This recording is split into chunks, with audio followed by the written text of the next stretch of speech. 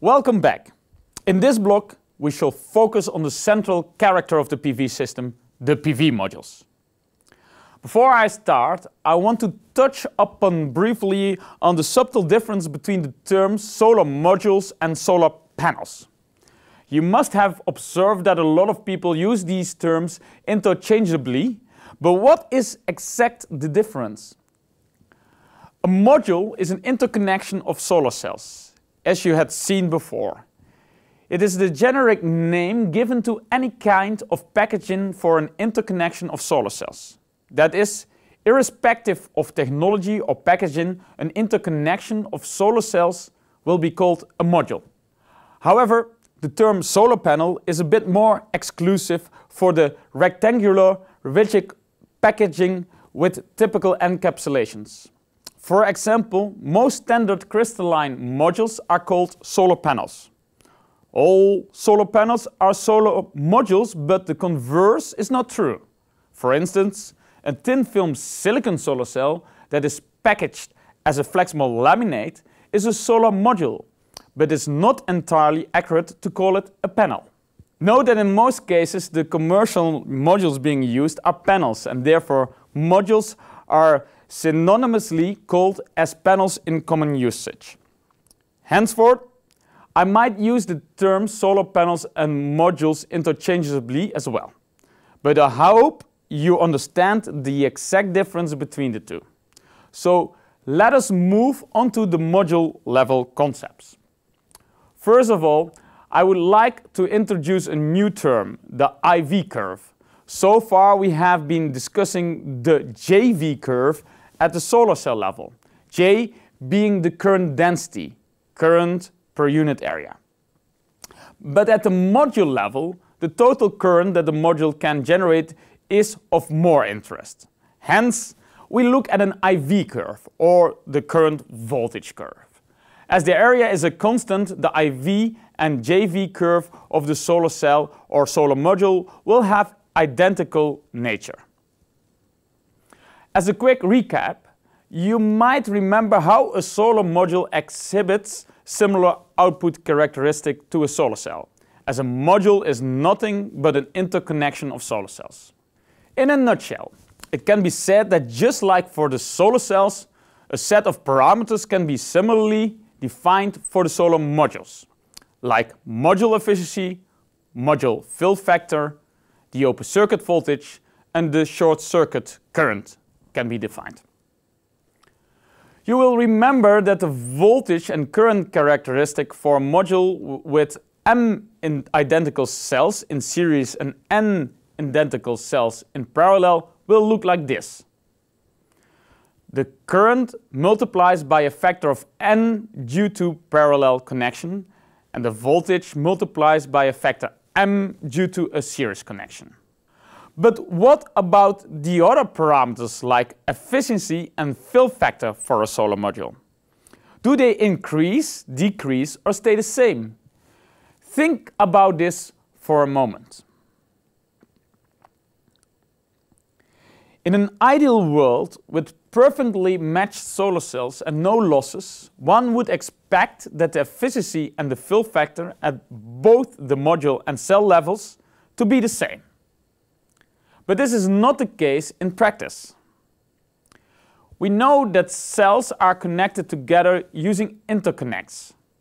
Although a very small amount resistive losses occur in these interconnects. Also, there might be a small mismatch in the cells that are interconnected.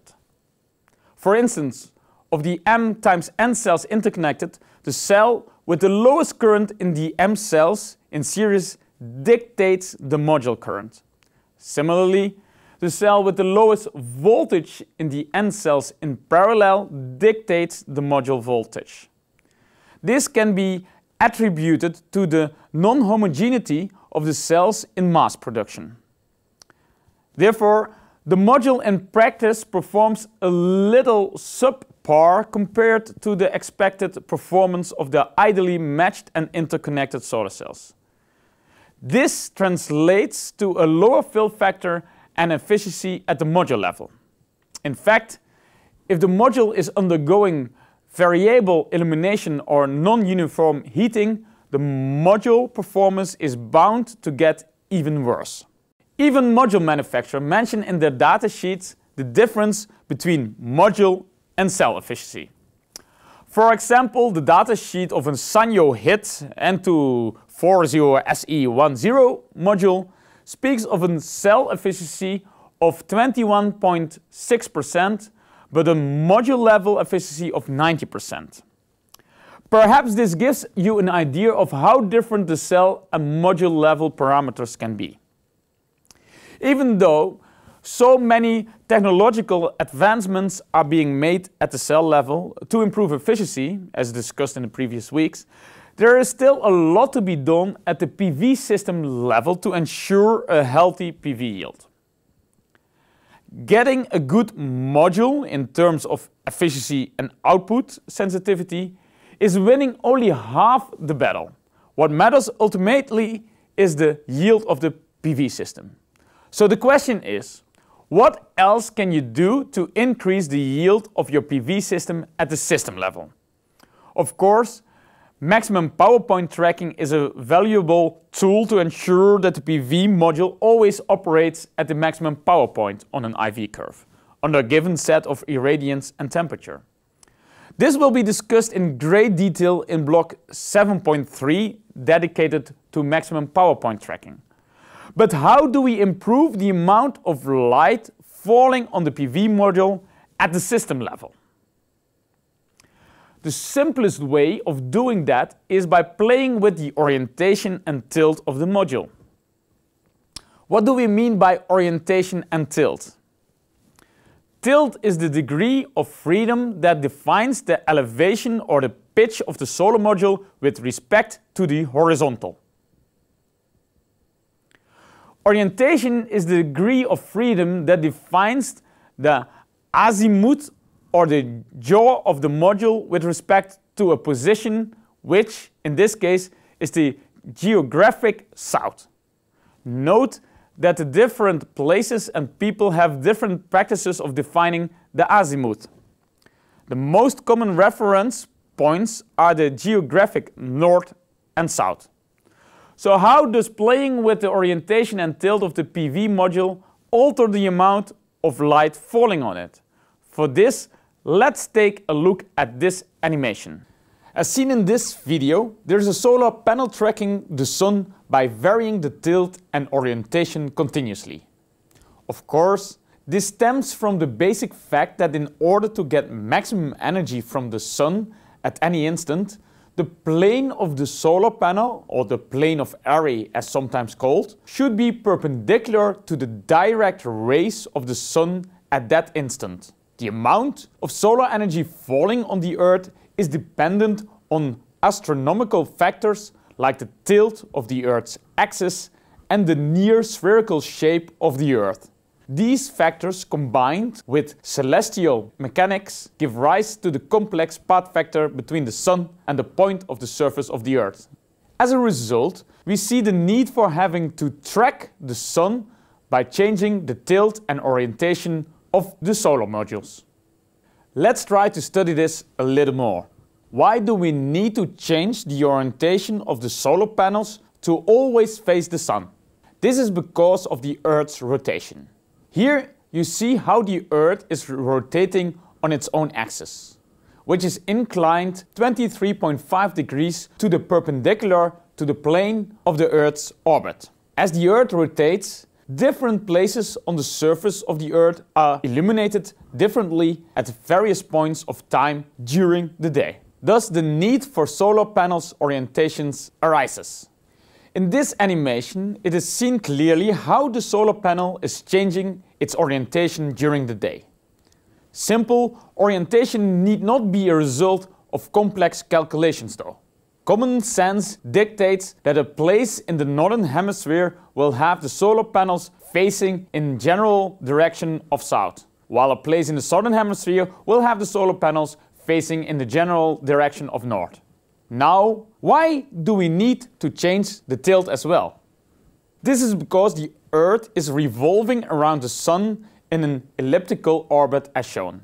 While the 23.5 degree inclination of the Earth remains the same with respect to the Earth's orbital plane, the Earth's axis is continuously changing position relative to the Sun's rays. Now, this complicates the relative path between the Sun and the Earth even more. The existence of the various seasons is also because of this very reason. Its effect is that in June and December, the Sun is closer to the northern and southern hemispheres, mid-latitudes respectively, while in March and September it's closer to the equator.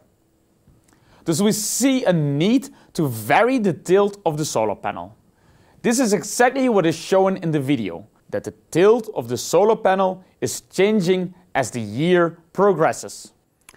Now, most solar panels or systems don't have the luxury of employing a dual-axis solar tracker. Not only are they very expensive, they are also difficult to implement if the panels are to be mounted on the rooftop. Hence, the need arises for the concept of an optimized orientation and tilt. What do I mean by this? As the majority of PV systems have fixed mounting of panels, designers have to live with a single orientation and tilt throughout the year. So what should these fixed angles be? The answer would change depending on the geographical location. Here we see various places marked along with the latitudes on the globe. Depending on the latitude of the place, a panel tracking the Sun will have to go through a range of tilt angles throughout the year. Let's see how a Sun tracking PV panel is working in different places around the Earth. We will first go to London. London has a latitude of around 51 degrees. Consequently, the range of tilt angles throughout the year for a panel tracking the Sun varies from 28 degrees to 76 degrees. The panel in this case is oriented towards the south. The optimized angle of tilt will be 35 up to 40 degrees facing south. Moving closer to the equator, we have Cairo at around 30 degrees latitude. We notice that the range of tilt angles has diminished to around 6 to 54 degrees. The optimized angle of tilt in such a case would be around 20 up to 25 degrees facing south. Now let's go to the southern hemisphere with a solar panel mounted in Sydney. Sydney has a latitude of around 34 degrees. Note that being in the southern hemisphere, the panel is oriented towards the north. We see that the range of tilts experienced by the PV panel is from 10 degrees to 58 degrees. The optimized angle of tilt in such a case would be around 30 degrees facing north. It has been seen in practice that optimized angles can give up to 70 to 80% of the maximum PV yield. As long as the solar panels are facing in the right direction in general, that is, facing south for a panel in the northern hemisphere and north for a panel in the southern hemisphere, it's usually observed that the variation in the optimal orientation angle doesn't vary the PV yield much. Consequently, the optimal tilt of the panels help in saving more energy than the optimal orientation. It is also interesting to note that the optimized tilt could also be based on the seasons. That is, we could either use an angle that maximizes the PV yield in summer or in winter. This could be interesting for application-specific PV systems. Thus, we have seen the importance of the orientation and tilt for the PV module. Now, we have one more important effect to discuss at the module level, and that is the temperature effect. I will discuss that in the next video.